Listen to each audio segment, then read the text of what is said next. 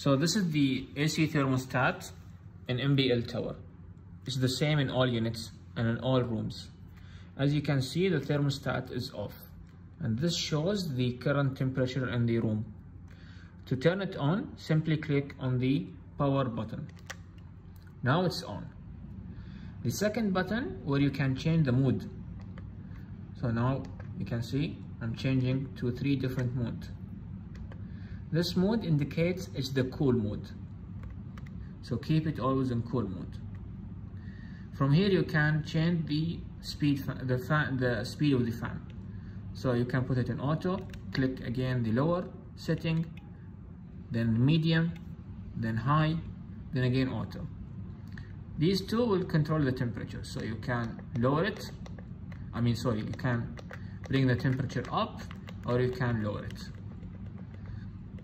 For example, it's 21, you are setting it at 21.